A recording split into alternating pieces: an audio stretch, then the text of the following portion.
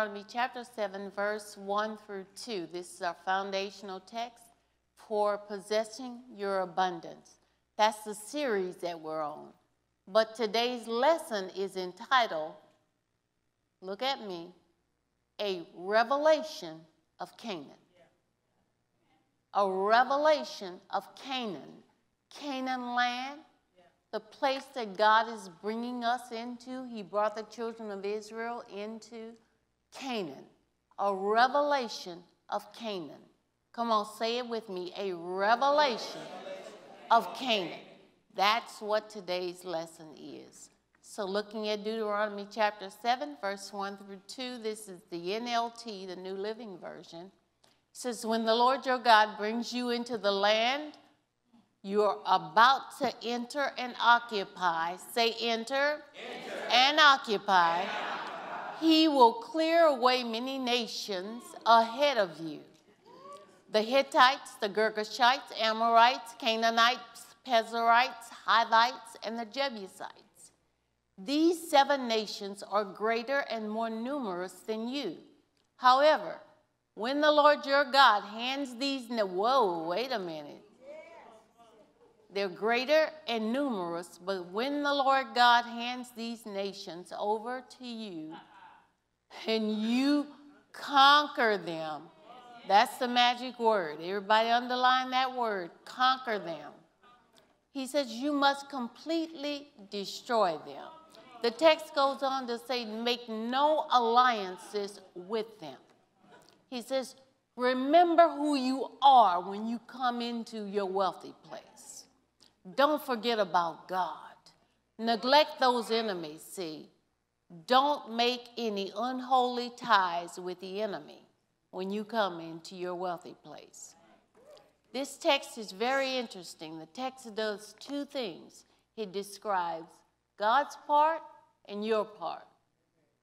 Let's see if you can find it. Let's see if you can recognize. He says, when the Lord God brings you into the land you're about to enter and occupy. So, who's bringing you into the land? God. Whose part is that? Whose part is it? That's God's part. When the Lord God brings you into that's God's part. You're about to enter and occupy. Whose part is that? Yeah. You got something to do. It says he will clear away the nations ahead of you. Whose part is that? God's going to clear the nations. He's going to move those strongholds that are before you. He says these 7 nations that are greater and numerous. It says when the Lord God hands them over to you. Whose part is that? He says you'll conquer them. Whose part is that? Our part. He says you must completely destroy them. Whose part is that? Our part. Okay, that's good. I love it. It's just 2 scriptures, but the 2 scriptures lay out plainly God's part, your part. He says, but I need you to begin to believe your part. If it's in the book, ladies and gentlemen, if it's in the book, believe it. He didn't ask you to think about it, talk about it, make logic of it. If it's in the book, believe it.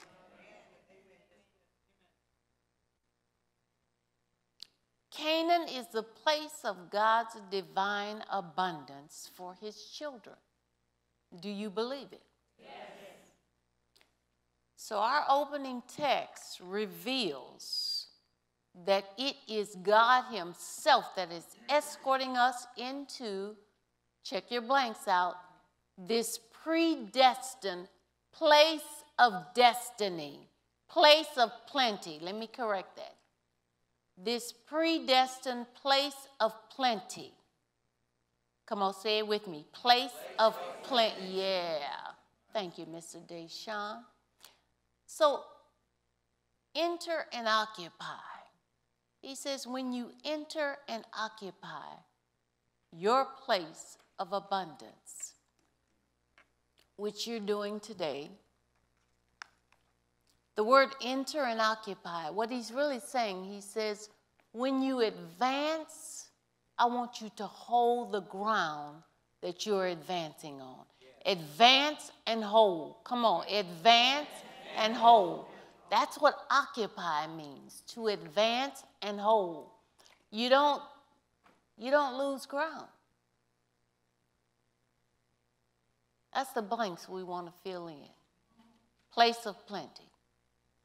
Look at Luke chapter 19, verse 12. And he said, this is the king talking. A nobleman, well, this is Jesus talking, and he's giving a parable of a king. He said, a nobleman was called away to a distant empire to be crowned king and then return. Can we put in the Amplified?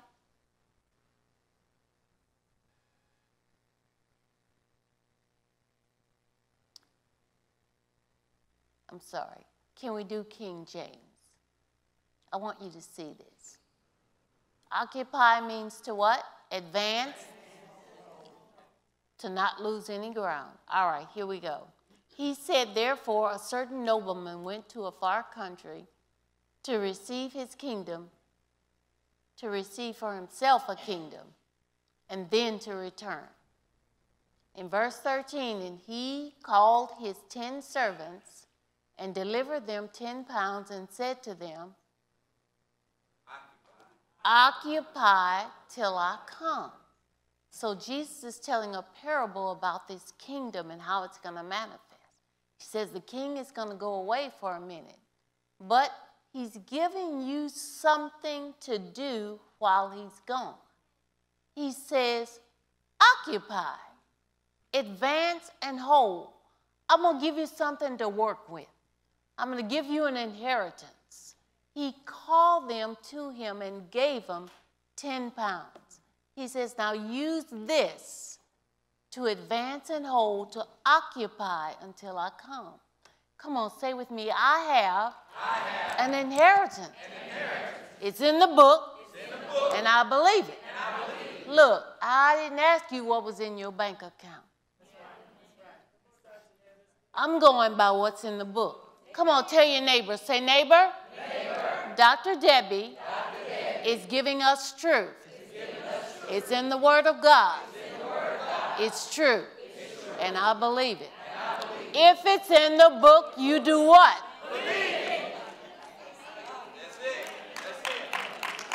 If it's in the book, Miss Darlene, yeah, believe it. The king is saying, he says, go into and conquer with what I'm giving you. Did everybody hear me? Yes. This is what the king is saying to his servants. Go into and conquer with what I'm giving you. He said, buy and sell until I return. But this morning, I want you to take that object, your mind, and I want you to begin to agree with what's in the book. That's why your object this morning, your mind that you brought with you, is so imperative. It is so imperative that, Breon, it's what you are going to use to enter in and occupy. God doesn't want you fighting and scrapping and, competing with others. He just wants you to think differently. If God can get you to think differently this morning, you can occupy. You can take territory. You can come into your inheritance. You can walk right on over into Canaan, Miss Audrey. Let's look at Matthew for a moment. The book of Matthew, chapter 4, verse 17. I want to show you this. Matthew chapter 4, verse 17. From that time, Jesus began to do what? Preach.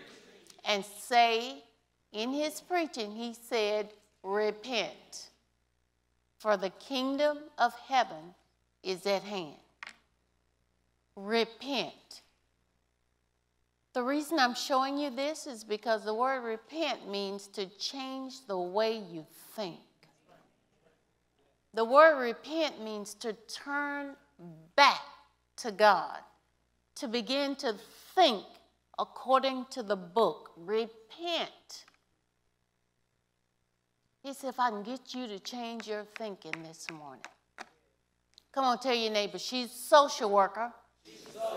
She knows what she's talking about.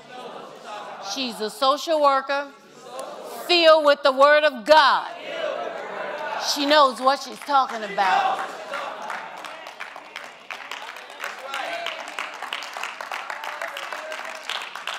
Hallelujah. What I'm saying to you this morning is to change the way you think about possessing and owning something. Oh my goodness.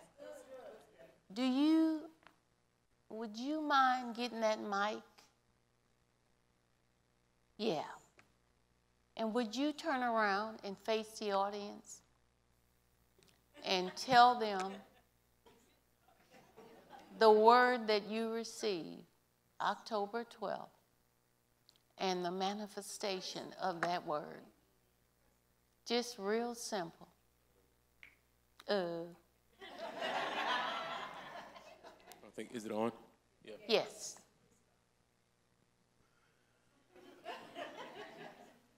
Just real. On the day she's talking about, she had made a comment, this one over my shoulder, on saying a certain date, October 12th.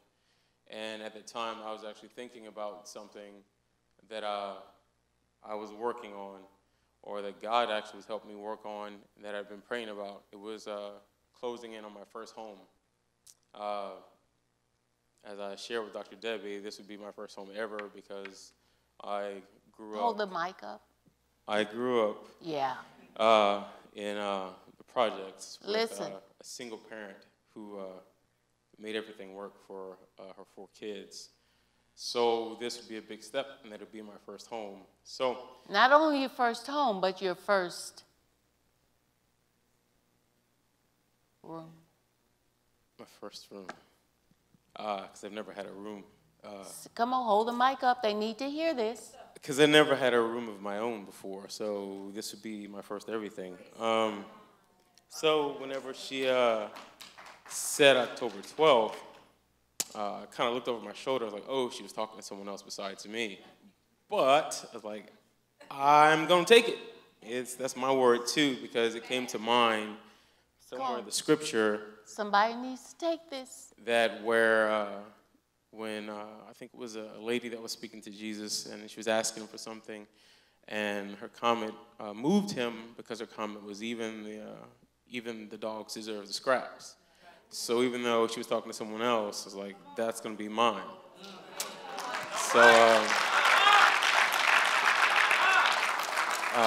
So I went home and I spoke to my fiance, future wife, that I said, Dr. Debbie was talking to somebody else.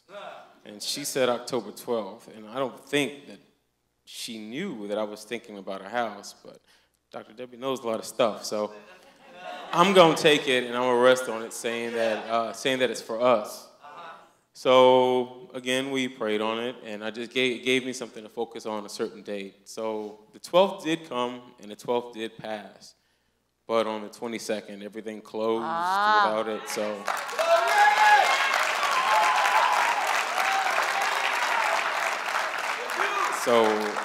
I have my first home, my first room ever. So, thank you.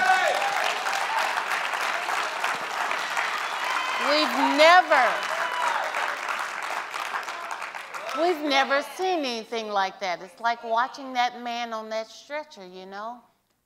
A kid comes from the projects, being raised by a single mom, to ownership. Yes. I can own my own home.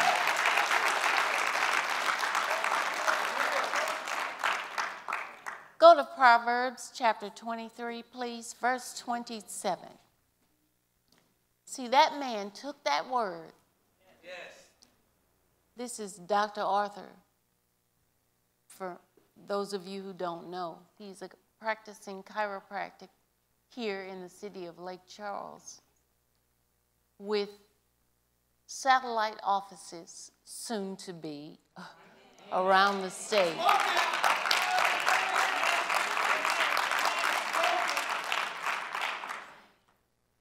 But he took that word and made it his own. Yes. He began to meditate it and use his mind to think about ownership and brought it to pass. God's about to do something, and he's not asking us to do anything that he's not already equipped us with. He equipped you with a mind. He is expecting you to take ownership, take territory, take over. You know, there was a time when the angel of the Lord showed up on earth. And right in the middle of a battle, good and evil. And that angel showed up with us wielding a sword. And Joshua and the people of God said to the angel, listen, because I want you to repeat this. Are you here to take sides? You know, us or them? The angel yelled out, no, we're not here to take sides. We're here to take over.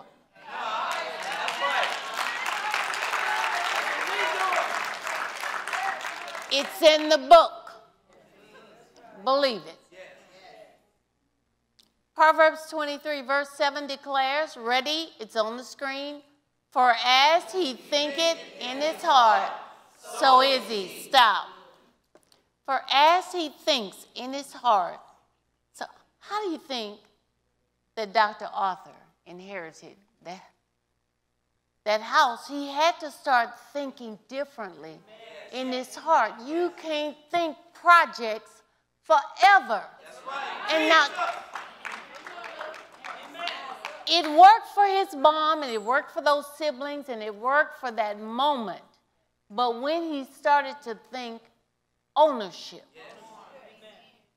I'm having my own kids, my own wife, my own family, ownership.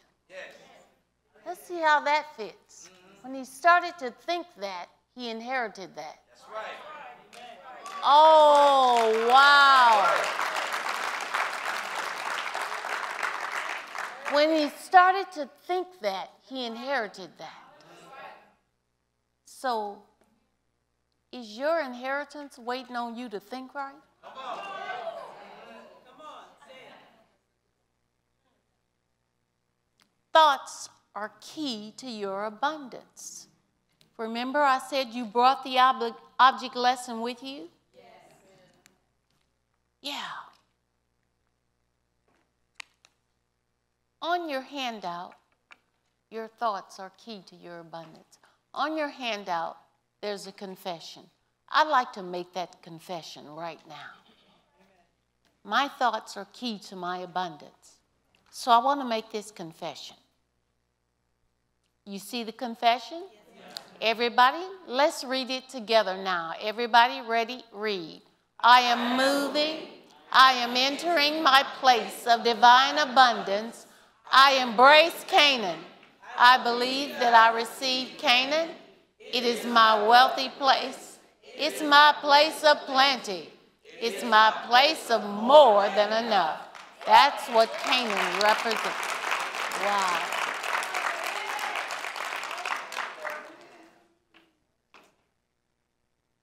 My thoughts are directing my abundance. You cannot sit around and think poverty and defeat all day long, and at the end of the day, look for abundance.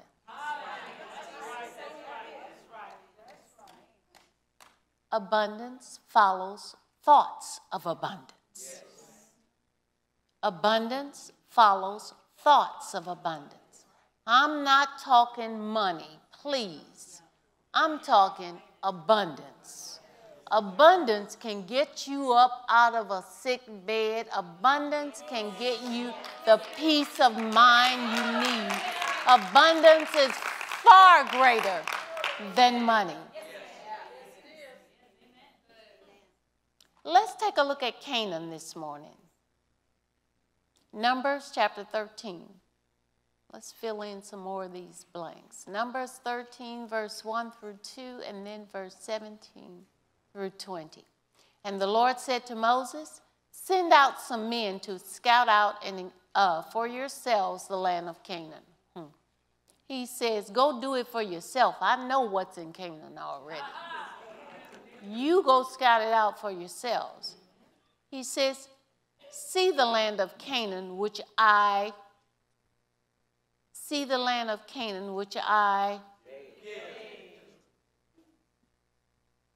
is done already. My inheritance is laid up. All I got to do is start.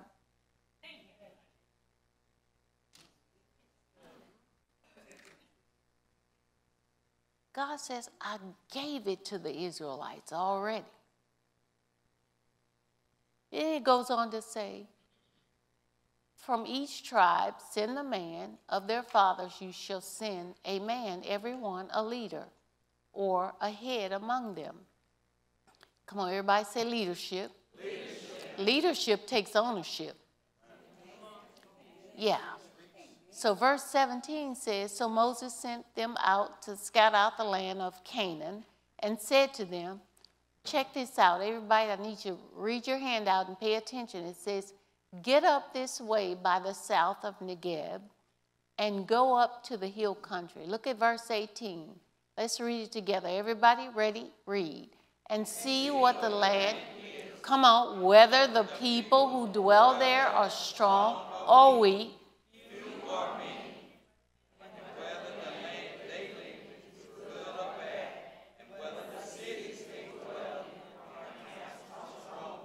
Verse 20, and what the land is, whether it's fat or lean, timber or not,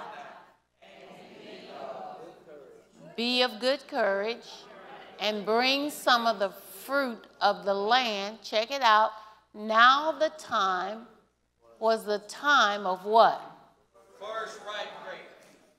Yeah, God doesn't play with us this morning. Look at this. He says, I'm going to send you into Canaan at the right moment. I want you to see something that will coincide with the word I'm speaking. I want there to be proof in your life. I want you to have some evidence of what I'm saying. So he picked a time and a season of the first ripe grapes for the spies to go into Canaan and bring back evidence of the fruit that I'm conveying to you is already yours. Just happened to be the season of the first ripe grapes. Yeah, it just happened to be. I don't think it's a coincidence.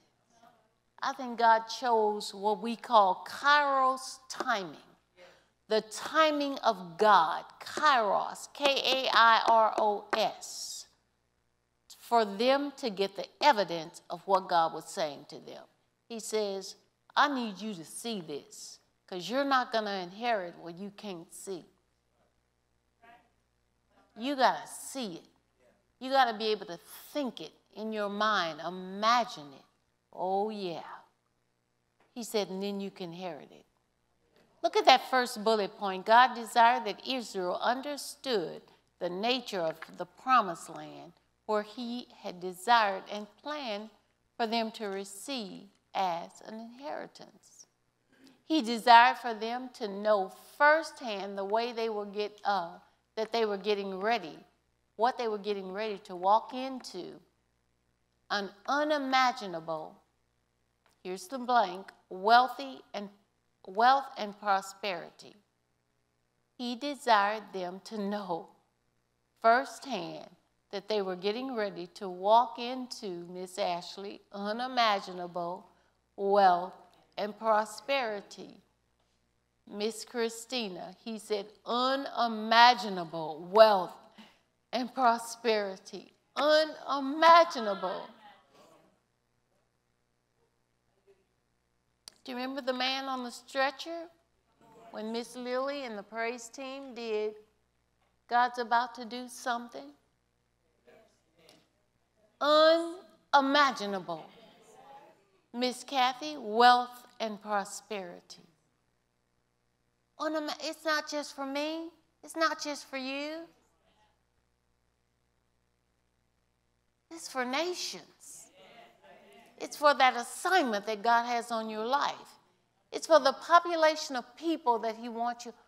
Unimaginable wealth and prosperity. What am I supposed to do with all that? That's what you need to be asking yourself. Who is this for, Lord? Unimaginable. Miss Christian, unimaginable wealth and prosperity.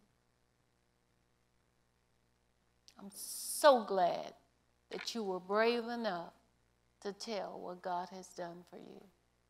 I'm so glad, Dr. Arthur. I know it wasn't comfortable.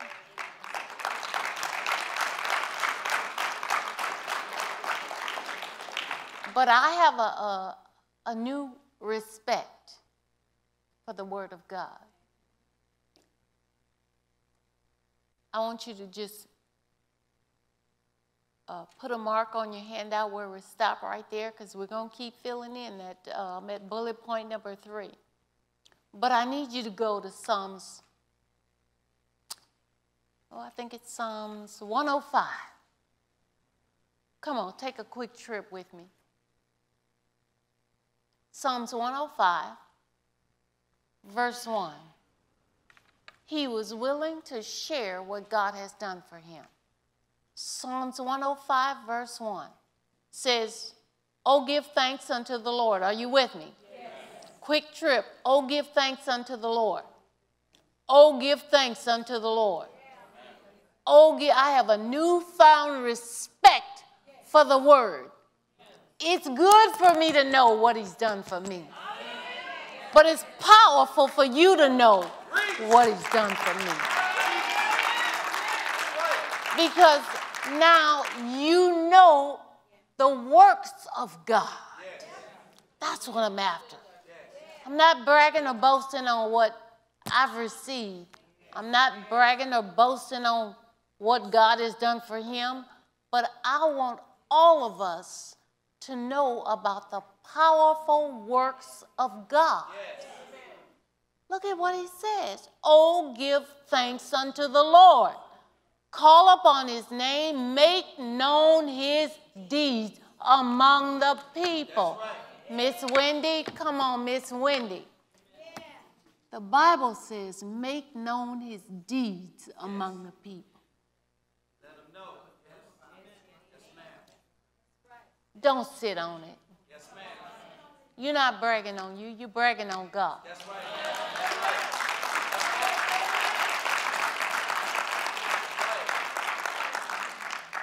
Keep going. Sing unto the Lord. Sing psalms unto him. He says, talk ye of all his wonderful. He said, don't shut up about it. That's right. Talk ye of all his wondrous works. Keep going. Glory ye in his holy name. Let the heart of them that rejoice seek the Lord. Seek the Lord with his strength. Seek his face evermore. Verse 5 says, remember. Come on, let's read together. Remember his marvelous works that he has done, his wonders and the judgments of his mouth. Read it again. Remember his marvelous works that he has done, his wonders and the judgments of his mouth. That That is my newfound revelation. Look to the Lord in his strength. Seek his face always. Remember the wonders he has done, his miracles, and the judgments he pronounced. Give glory to God. Give glory to God. Boast in him. Look, he says, when all that wealth, abundance, and prosperity, when those little things, when those answered prayers start flowing into your life, he says, give glory to God. Don't shut up about it. God gave you that instrument to glorify him. What happened when that man got up off that stretcher? The Bible said they started giving glory to God. I mean, they were amazed, rubbing their eyes, but they started giving glory to God. You can do that. Okay, let's pick up at bullet point number 3.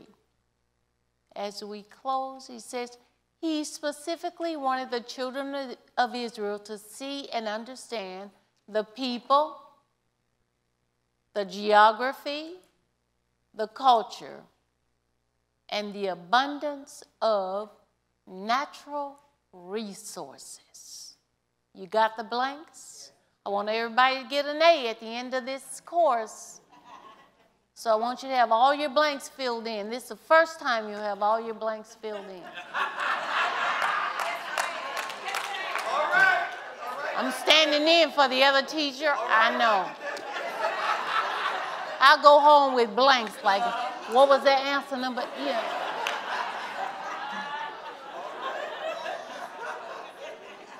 He specifically wanted these people that are sitting under the sound of my voice to understand the people, the geography, the culture, and the natural resources. So you got to remember what he said in that text. He said, go spy out the land. Check out, see if it's good or, if it's healthy. See if the soil is good. He said, check out the culture, how they're living, whether the cities are fortified. You remember that text? He said, check out the natural resources. Tell me what the fruit and the timber is like. This refers to that scripture. He says, go and check out, look, go see if what I'm saying is true. Yes. See if what I'm saying matches the picture. This is God's natural way of functioning. This is how God functions. Are you listening to me? Yes, ma'am. I'm saying to you that what God told the children of Israel to do, he gave them a promise, much like he's giving you. The promise was already provided for. It was called Canaan. Everybody say Canaan. And at that point, he says, now I want you to go over, send some spies to see what Canaan is like. Just go get the evidence and bring it back. And what I saw in that description is that this is God's way of functioning. He's saying some things to you right now. If you do not add logic to it, you'll inherit it. If you don't water it down, you'll inherit it. If you don't put 2 cents in or your reasoning, you'll inherit it. Because this is how God operates.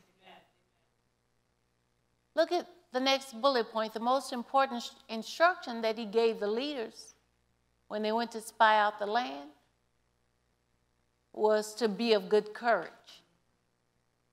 He said, I just need you, Miss Lou Ethel, to be brave. Can you do that for me? Can you just be brave?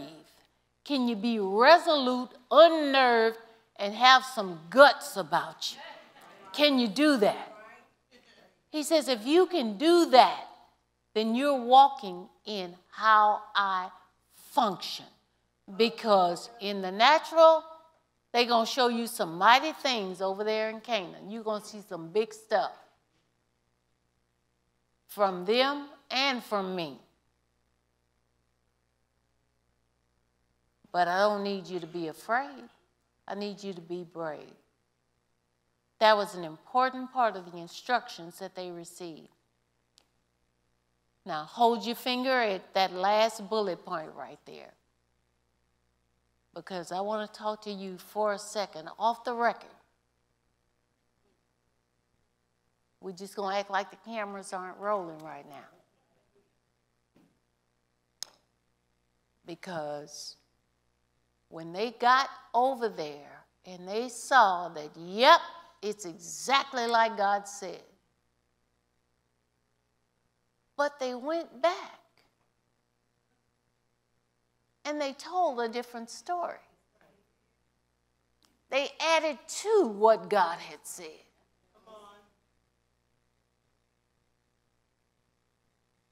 This is 12 spies from the 12 tribes. 2 of them said, that's not what God said. 10 of them said, we got to add our 2 cents in. Stay with me now. Just for a second, humor me and go to Numbers chapter 14, verse 1. And my clock says I'm almost done. Oh, Numbers 14, verse 1. This is it. Based on what they said, they used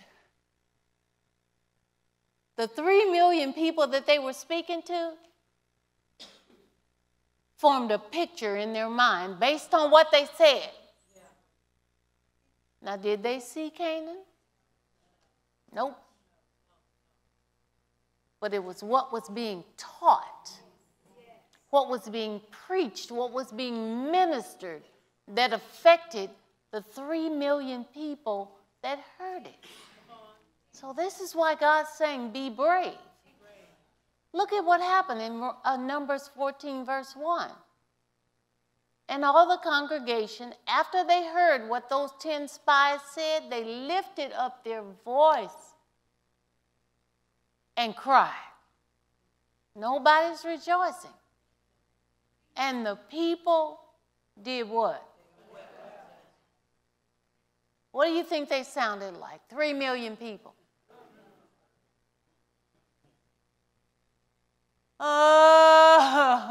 We're going to die. Canaan is a land that eats us up. We're in our own sight as grasshoppers, and so are we in theirs. And God is like, that's not what I said. I told you to be brave for one thing. It's because the words that we hear, Miss Mercedes, will paint such a picture in our lives. You got to watch what you're listening to. It will talk you right out of your inheritance.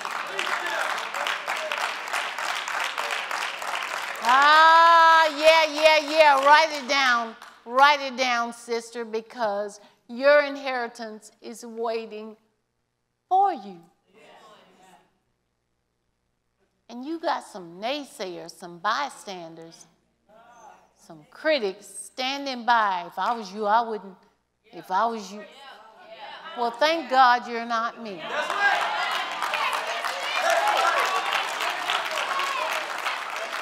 In the name of Jesus.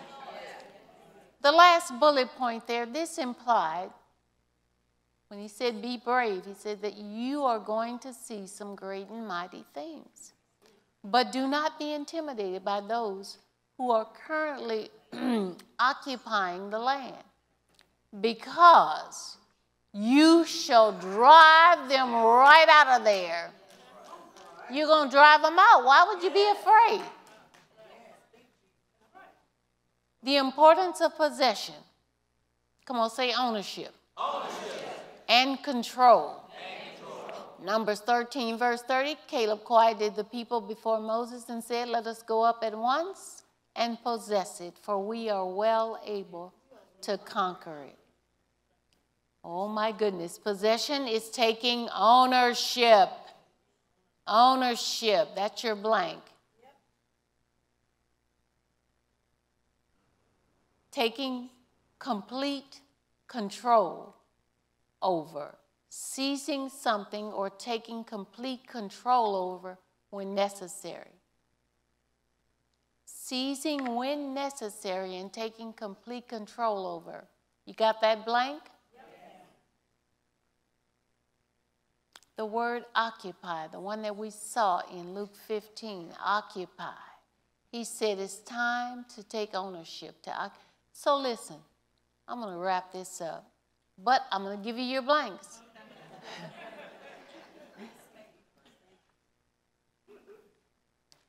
But that ownership piece, God didn't say pull $1 million out of your pocket to take ownership. He says, I just need you to use your object lesson, your object this morning. I just need you to think right. Can you imagine for a moment the only thing that's separating you from a spiritual, godly inheritance of exactly what you need is your thought life?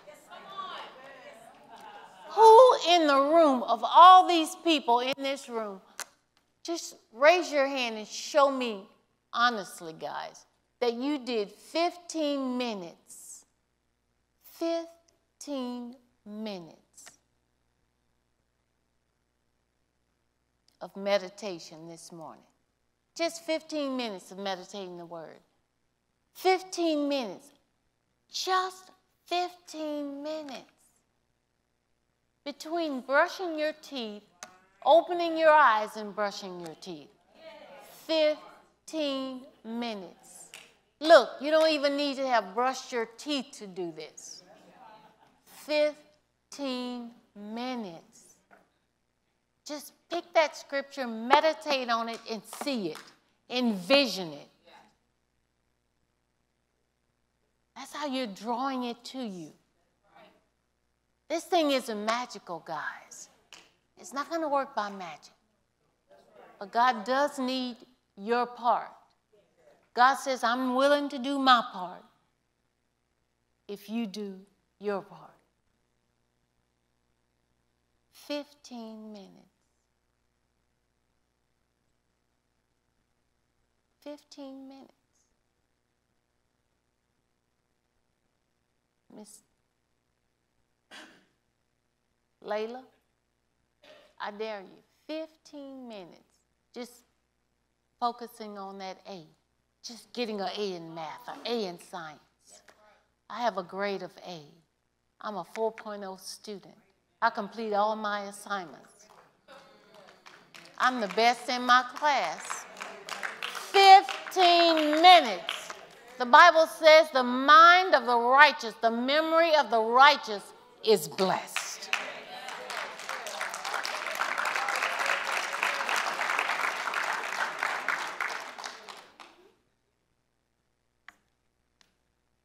It's in you. Second bullet point, possession does not occur without deliberation and negotiation or negotiating. That's how possession does not occur. You don't deliberate and negotiate with the enemy. Whatever occupies what God has declared for your life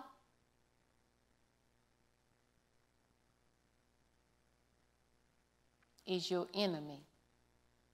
If God has declared it for your life and somebody else is occupying it, that's the enemy, and they must go. They got to go.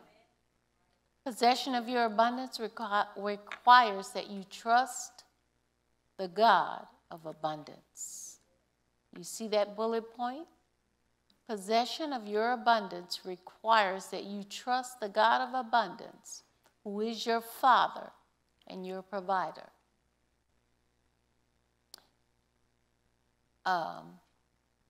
Movie spoiler.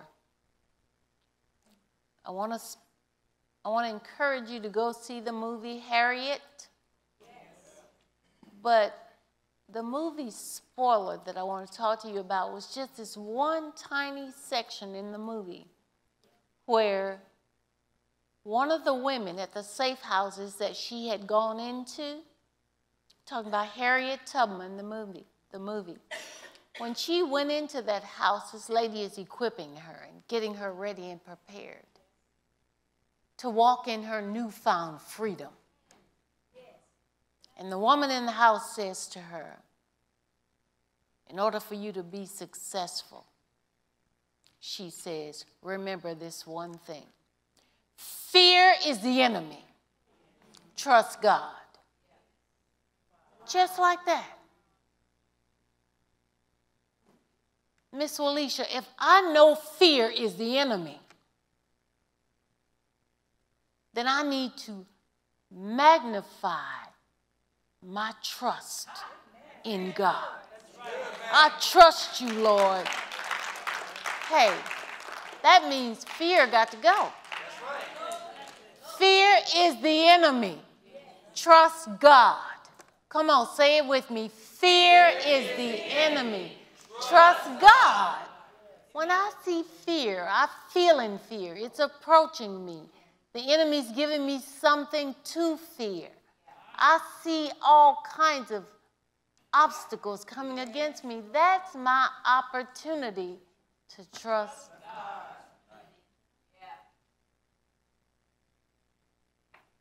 Psalms chapter 44,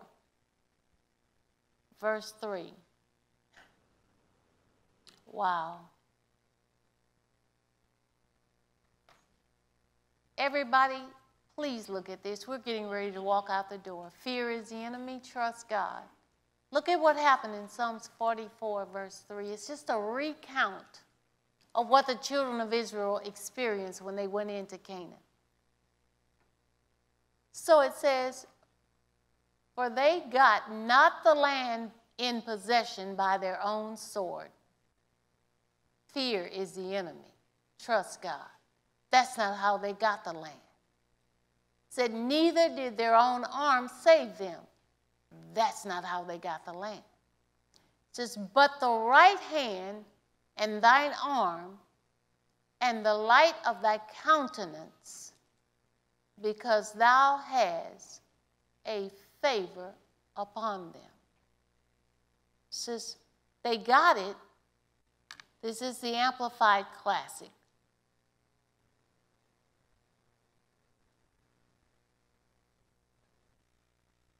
There it is. Come on, let's read it together. Ready? Read. Say it again together, loud and hard. For they got not the land of Canaan in possession by their own. They didn't do it. Neither did their own arm save. They didn't do it. But the right hand and your right did it.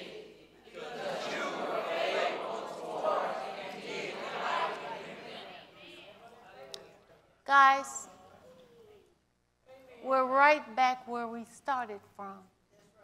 That God is favorable toward us. Look at that last part of the statement there. It says you were favorable toward a bunch of slaves, captured people, held in captivity. Come on, say it with me. Slaves.